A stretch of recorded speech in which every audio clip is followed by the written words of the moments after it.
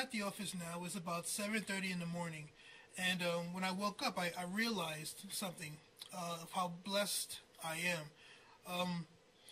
I'm blessed because of one thing, and the one thing is I took dynamic action when it came to my vision. Now, what do I mean by that? I had a vision of me owning my own business, having my own office, and helping people create massive amounts of wealth on a one-on-one basis. My company is called Health and Wealth is Yours, and I decided to name it that because I believe that it's your birthright for you to be rich. I mean, Wallace Waddle said it great when he said that it is the desire of God for you to be rich. He can work more in you if you have mastery of the physical things around you. And that's so real because I don't believe that anybody on this earth was born to suffer, was born to struggle. The problem is they've gotten a bunch of false beliefs implanted in them all of their life to the point where they don't think they can achieve. I don't believe that. I think that if you're here on this earth, you're here to be happy. You're here to make money. You're here to raise a family. You're here to do good. So this is my business, and this is why I say I'm blessed, because I made a decision to make that happen. I made a decision to educate myself onto how to market online, how to do videos, how to do all of the things that are needed to be successful, to teach others how to do the same. And I've been granted a great opportunity here at my office just to do that. So my question to you is this, and it's very simple.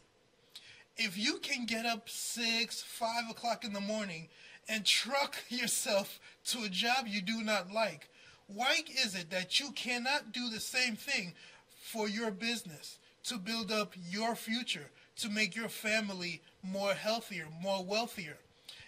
I don't understand it. If you want to make somebody else rich, give me the money. I'll spend it. But I would rather see you work on your goal so that you can be happy, so that you can have the things you see on TV or the things that your heart desires.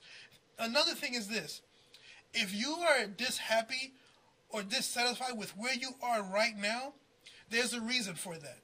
God or the universe or whatever you want to go by is telling you that it has something better for you.